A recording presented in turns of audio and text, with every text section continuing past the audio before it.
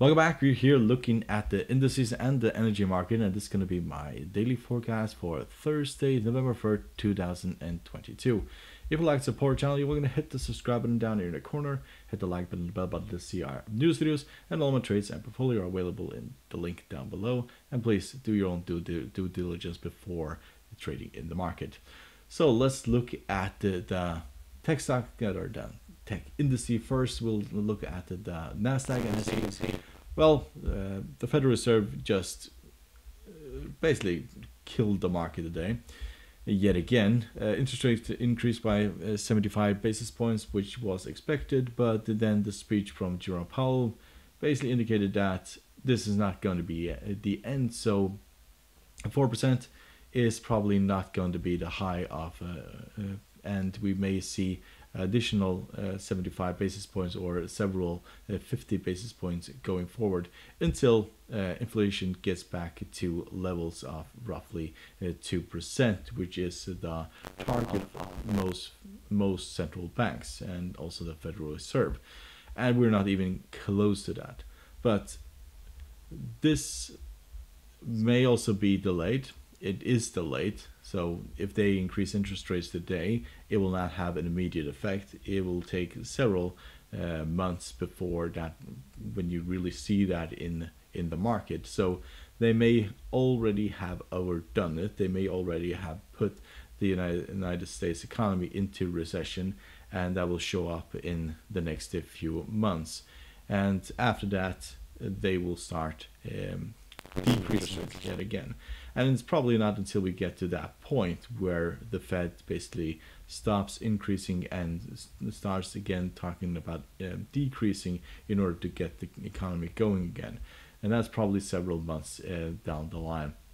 But at this current stage, we're trading at 10.9, and we are just at this level here. If we break below, then the bottom of the Bollinger Band is probably where we'll go to, which is 10.6.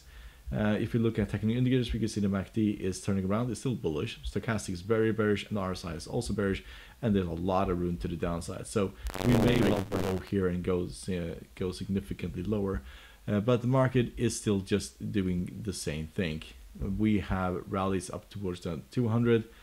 If we do that, we break down significantly, rally up toward the 50, break down up to the 200, break down, and now yet again 50, and we'll probably see another leg lower. So if you look at where we may go to, probably the highs down here before the crash in 2020, that's probably where we'll end up if we drop below the lows here from early October. So that is to be seen. Definitely not any positive signs in the market. Every single time we get these rallies, the Fed basically comes in, increases interest rates, and it basically falls off a cliff. So let's look at the S&P 500. Very similar here. We broke significantly down below the 50 moving average. We're still staying above the 20 simple moving average. Technical indicators are all turning around. MACD is still bullish, but it's turning around, becoming bearish. Stochastic is bearish, and RSI is bearish as well. Breaking below the 20 simple moving average opens the door back to the very bottom of the average, which is 3,537, give or take.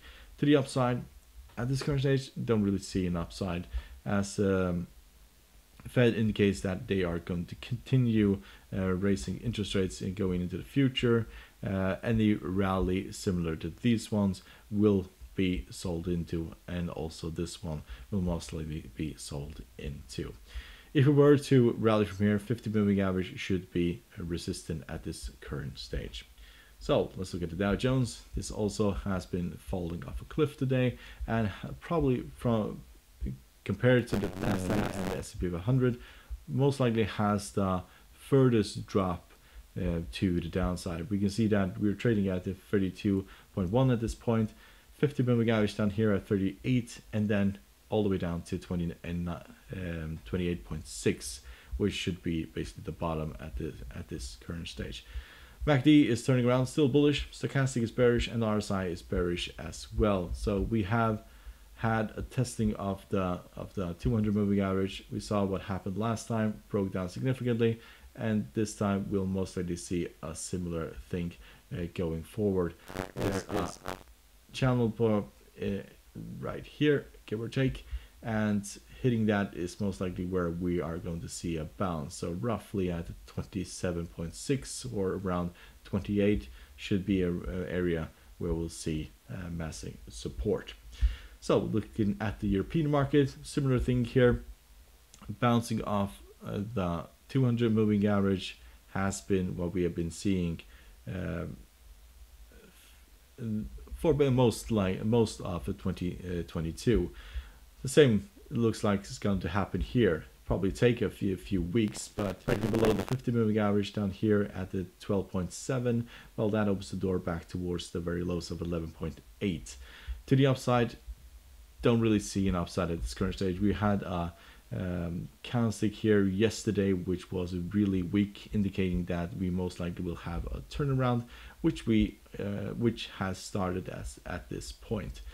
MACD is still bullish, stochastic is bearish, RSI is bearish. We were on the edge of being overbought, considering the headwinds that European economies are going to have this winter. An overbought condition is mostly a selling opportunity. To the very lows, 11.8 is basically the target here. Dropping below there, then we are going to go significantly lower. So let's look at the Japanese Nikkei. Also here we have dropped, give or take, 1.18%. We are just above the 50 moving average, trading at 27.4, and the drop below there. Then we have the 20 simple moving average at 27, and after that all the way down towards 25.7, give or take. This has been trading in a range for a really long time, for most of 2022. And at this current stage, it looks like we are just going to see more of the same. So in between this range has been where we have traded. And given the fact that most other indices are going to drop, that is more likely that will drop from here. If we were to rally, then up towards 28.3 or give or take is probably where we'll find resistance. MACD is still bullish, stochastic is bearish, and RSI is bearish as well. So let's look at the VIX. VIX completely turned around today, but we are running into resistance here at the 200 moving average. Don't think that will hold. If you look at the stochastic, it is turning around significantly, and so is the RSI. It was on the edge of being oversold, and the MACD is also turning around. So we could be seeing a rally here up towards the 50 moving average. We could also look at the Fibonacci retracements here and get an indication where we most likely will find resistance. So the 38.2 is up here at 28.32, 50 here at the 29.34, and then we have the 61.8 at the 30.27. So this is most likely where we'll pull back. But we may also see resistance here at the 50 at 29.34. That should look something similar to this rally up towards the 20 simple moving average, which is moving in this direction and then pulling back. Breaking above here, and then the 61.8 will most likely come into play. So let's look at the 10-year. It is hanging on here right at the 20 simple moving average. That has offered support in the past, and looks like we are going to see the same here. So Fed is indicating that they will continue increasing interest rates going into the future, so this will most likely continue rallying.